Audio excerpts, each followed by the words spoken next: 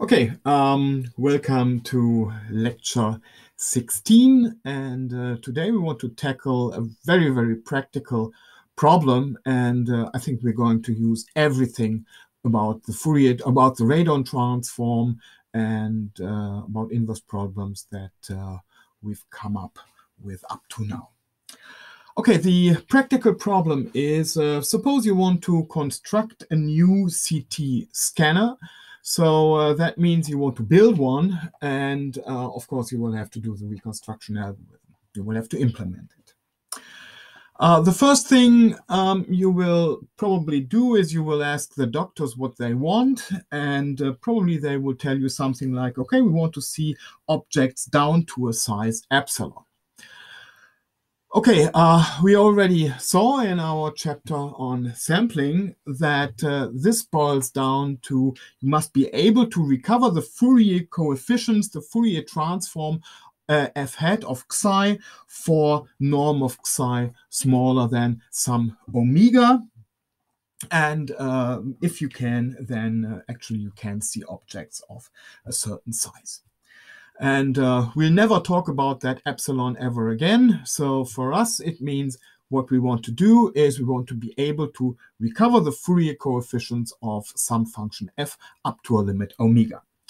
Next thing is, in the sampling chapter, I told you that usually the band limit is given with the infinity norm. And it's a little bit more convenient to take the Euclidean norm here. It doesn't make any difference because they're all equivalent anyway. We're in a finite dimensional space.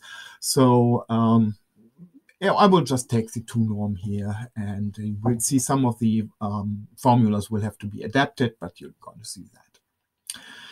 The next assumption is, I told you that it's not okay to just forget about Fourier coefficients beyond omega, that they might have an impact. Remember when we did the sound example, when we did the sound experiment, there was that aliasing thing. We'll completely ignore the aliasing problems here, and we'll just simply assume that f is band limited with a band limited of omega, and and of course not band limited, but essentially band limited, because we'll also assume that f has compact support. So we have these 2 requirements. F has compact support, I think, in the unit sphere. And f is essentially band limited with band limit omega, and we want to recover all the Fourier coefficients of f which are smaller than omega. So that means we want to recover f hat everywhere, and that gives us the function f. Okay, some practical things again. I've already told you a little bit about parallel sampling. So we assume that we will not be able to measure the radon transform everywhere, but we assume that we'll only be able to measure them at some discrete points. So I already talked about parallel sampling, and the setting was there that we can measure the radon transform of f on p equispaced directions in the unit sphere, and for some equally distributed sensors from -1 to 1. So we assume that f has a support of -1 in the unit sphere, okay? And so that SL needs to be from -1 to 1, RF is 0 outside. And also we have p directions that we measure in, and we had 2q plus 1 sensors. So we have a sensor, the sensors are located at x positions k, L over q, excuse me, from L from -q to q, and the directions on the half sphere are given by phi k equals to k pi over p, right? K pi over p. So that's these are the directions, and that are the locations of the sensors. The question is, of course, we do not want to work too much. So we want to have P and Q as small as possible. That's quite obvious. I mean, if I have too much, if I have P too large, then I take the measurements in too many directions, and that would mean that the patient gets a radioactive dose that's higher than it needs to be. So we want to choose P as small as we can. Same thing for Q. If we have too many sensors, then the area that is covered by each single sensor is small. So we need to use a higher radioactive dose for each single shot. And so again, that's something we do not want. So we want to choose P and Q as small as possible, but still we want to be able to recover F uniquely from these measurements. Now, it seems that on first glance, it seems that this is impossible because we have only discrete values over here, and we want to recover the full function F. But again, F is band limited, and of course, we'll have to somehow use that. And the idea will be the following. F is band limited, omega band limited. That's what we proposed. And we'll show that then G equals to the radon transform of F is also band limited with a different band, but it's also band limited. And then we can use the sampling theorem and we can recover the radon transform everywhere, and then we can do the inverse transform. And somehow we also have to do something about the ill-postness, because the algorithm that I had up to now was filtered back projection, but we also already noted that this is discontinuous, so it's definitely not going to work without any regularization. Okay, in the following, I will more or less quote the book by Natterer, which I already linked in the lecture. So if you have any problems with this, then definitely... Sorry, my loudspeaker was... I don't know. Okay, so we'll follow the book by Natterer, which I already linked to. And if you want to know something more about the math, I will not do everything 100% perfect, not everything 100% correctly. There it is done the right way, so you might want to look that up. Okay, so we're talking about implementation of the inverse radon transform. And we'll start out not from the filtered back projection, because that's a discontinuous formula, but we'll start out from theorem 3.7, which we proved at some point and which seemed rather pointless at that point, because it didn't seem to give us any new ideas, but we'll look at it from a different perspective now. Theorem 3.7 said that for any small v in S of C, so that's a data function, we have that the back projection applied to the convolution of V and G gives us the convolution of capital V and F, where capital V is given by the adjoint of, where capital V is the back projection of small v. Okay, the idea will be the following. We'll choose V in such a way that this reconstruction formula is exact. And so what would be the easy way of choosing capital V such that this formula is exact? Well, if we can choose small v in such a way that capital V is delta, then over here we have the convolution of capital V and F. So that's now the convolution of the delta distribution of F.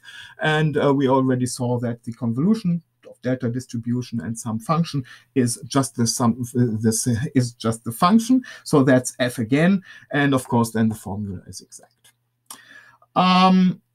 that sounds great, but we'll see that to get V, capital V as the delta distribution, we need to choose small v in such a way that this over here becomes just filtered back projection again. And we said, okay, we don't want to use that because it's discontinuous. Now let's look at that from a slightly different point. Let's look at this from a Fourier perspective. Then the convolution of capital V and F is the same as the convolution of V and F Fourier transform, inverse Fourier transform. And now using the convolution theorem, we have that this is nothing but the Fourier transform of capital V times the Fourier transform of F tilde, and we have that factor of 2 pi or n over 2. Okay, now again, if we can choose a small v in such a way that capital V is delta, then why is the formula exact from the Fourier perspective? Well, if we look at it in a distributional sense, then and V is delta, then V hat is nothing but 2 pi over minus n over 2. Then that's to the minus n over 2. That's something we already proved. And of course, if I plug this in, then the 2 pi minus n over 2 times 2 pi n over 2 vanishes, and we have nothing but f hat tilde over here, so that's v f again. And of course, as we said, v star f is f, but again, it doesn't give us any insight, because that would again lead to filtered back projection. Now, if we assume that f is omega band limited, then we have a different choice. And let's just take any function, capital such that capital V hat of psi is 2 pi to the minus n over 2 for norm psi smaller or equal, to omega. And I don't care what that function is for norm psi larger than omega. Okay, so let's do exactly the same thing as before again. So V star, capital V star and convolution with F is the same as V hat times F hat tilde times 2 pi to the n over 2. But now we have a strange thing, because if norm psi is smaller or equal to omega, so if we evaluate this over here for norm psi smaller than omega, then the value is 2 pi to the minus n over 2, and that means that V hat times F hat is just F hat. Times the 2 pi over n over 2 over here is just F hat. Now, what happens for norm psi larger than omega? Well, then f hat of psi is 0 anyway, and even if we multiply it with some v hat over here, it just doesn't matter. That stays 0. So this is also the same as f hat, even outside of even if we take the argument larger than omega. Okay, so this is always f hat, what we have in here. We take f hat tilde, and now that's f. Okay, so that means if we have an omega band limited function, then we do not have the requirement that capital V needs to be 2 pi to the minus n over 2 everywhere, but it needs to be 2 pi to the minus n over 2 only there where f hat really matters, and that's in the for an argument smaller than omega. Okay, so now we have a lot of choices, and the idea will be the following. We will choose small v in such a way that capital V of psi set is about 2 pi to the minus n over 2 for norm psi smaller than, no, not 1, smaller than omega.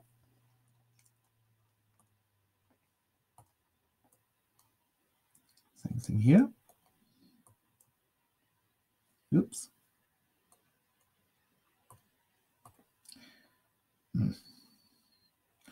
You get the idea.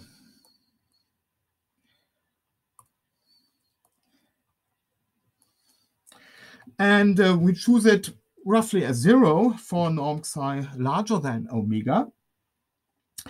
And we'll see that from the analysis we just did, we saw, okay, then still that's a valid reconstruction formula. So that's an exact reconstruction formula that we're getting. We're going to capital V convolution with F will be equal to F. And well, we have the hope that this could be continuous. And in fact, we will show that it is. Okay, now, but now we're faced with a problem, because now we have a requirement on capital V, and what we want to choose is small v, so the function that we want to convolve our data with. And so the question is, how do we choose small v if we have a requirement on capital V? And the next theorem is going to tell us how that is done.